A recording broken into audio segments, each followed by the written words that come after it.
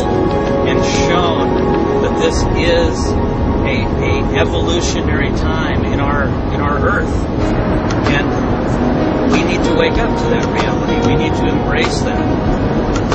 I was told information back in 1996, 1997, that things were going to be changing, that there was going to be huge changes in the reality of mankind.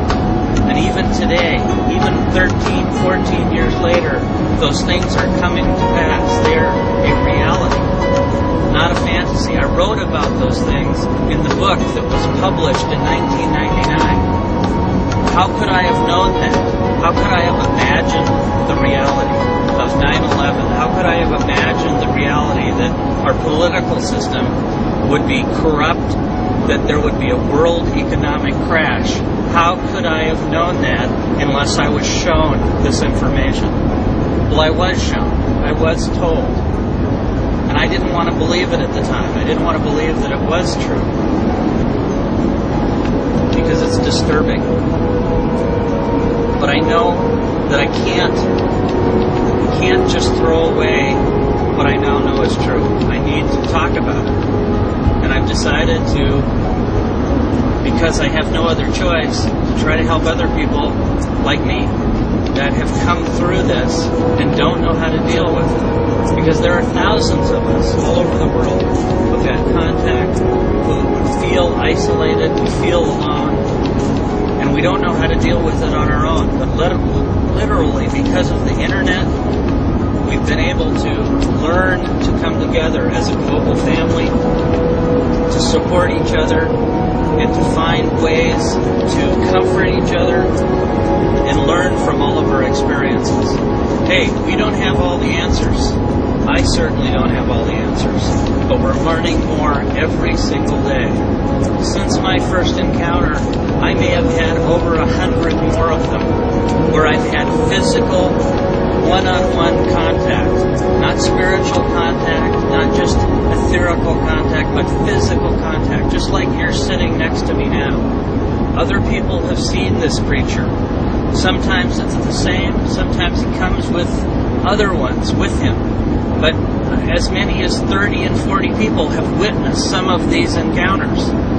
So it's not an isolated incident. You know, it's not something I'm making up. It's not a hoax that somebody's creating. We all around the world are not having the same delusion or illusion. We're not under some kind of hypnotic trance, nor is this an occult in any way. I'm not a prophet, I'm not a guru, I don't profess to be, but I will tell you what happened to me. And if you can learn from it, wonderful. If you don't want to believe me, I got no problem. Walk away. Go find something else to spend your time with. Because I don't have any time to waste the rest of my life. I know there are things that are important to talk about, and this is one of those issues. This is a reality, and it's true. It's my truth. You know, some people talk about the fact that we're selling a book or a DVD concerning the case.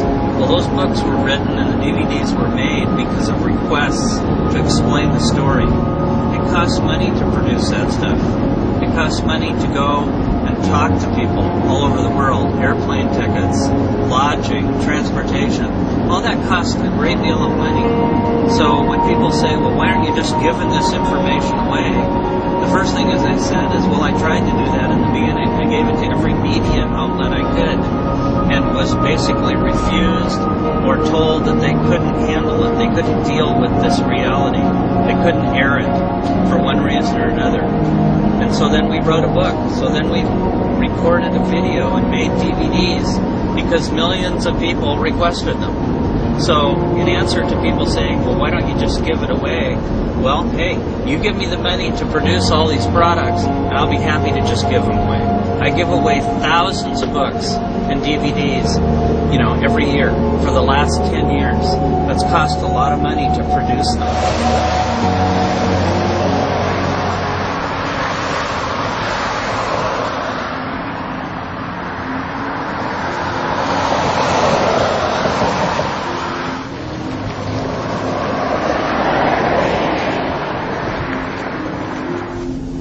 anyway, this is the ranger station that I came to right after the encounter and pulled in, and it was empty, just like it's empty now.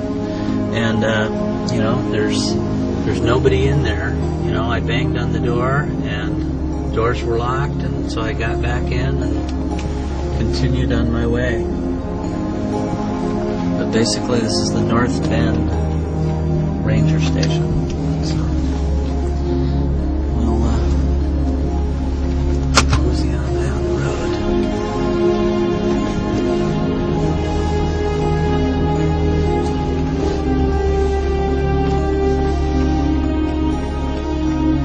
People always say to me, they say, well, why didn't you call the police? Why didn't you call, you know, all these people? Well, first of all, this is 60 miles out in the middle of nowhere to begin with.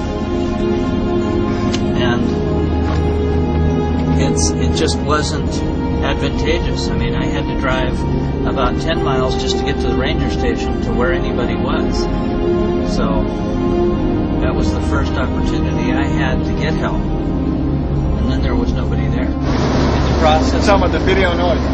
Yeah, the video, the audio, a lot of that stuff I lost because people came through my house and stole a lot of stuff. They stole a lot of stuff from people that said they were part of the MUFON group. And they turned out not to have anything to do with that group. So, you know, I got to the point where I couldn't trust anybody. Can you roll the window up? Yes. I got to the point where I really couldn't trust anybody with any of the... you know, any of the material I had, any of the evidence, if you want to call it that. But, you know, people say, well, why don't you just throw it all out there, you know, on the TV? Well, we've thrown out a lot of it. A lot of it is out for people to see. I mean, you can go on YouTube, it's free, you can learn the whole story, you can learn more about that there than you probably learn if you go to a lecture with me. But I'm just one guy. I mean, this isn't just about me, it's happened to thousands of people all over the world. And, you know, I just wish people would recognize and give some credibility to the evidence of the people who've had these experiences. You know, it's a truly unique thing. It's truly frightening.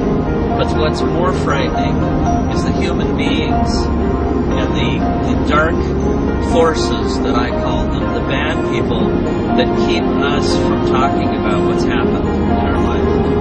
You know, that's the part that's just not right. It's not right at all. We shouldn't have to hide anything. So just take us back to October the 15th, 96. Or is there anything you want to ask me first? Well, first of all, you know, it's a privilege to meet you, to share with you, and what you've been doing to tell other people about my experience and about other people's experiences all over the world. On October 15th, 1996, I was walking in the woods with my dog, Susie. And we'd done this many times before, nothing unusual.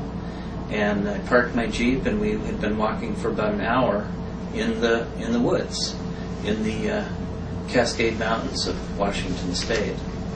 And it was a beautiful afternoon, beautiful October day, and all of a sudden my dog took off running, and she began barking, almost like she was chasing an animal, and I lost sight of her. But this wasn't unusual. It's something she did all the time. I mean, dogs run off and they chase squirrels and they chase, you know, raccoons. And this is an area that's forest. It's not a park, so you don't have to have your dog on a leash. And I mean, it's the Washington State forest. So, and very remote. It's 60 miles east of Seattle, which takes about an hour to get to. And she was barking, and I lost sight of her. And then she'd run back up to me, you know, happily, like normal, and we just kept walking. And we'd done this many times in this area, this very same area. So it was very comfortable for me in this moment. But one time she took off barking and ran farther away, where I really, really had no idea quite where she was, other than I could hear the barking.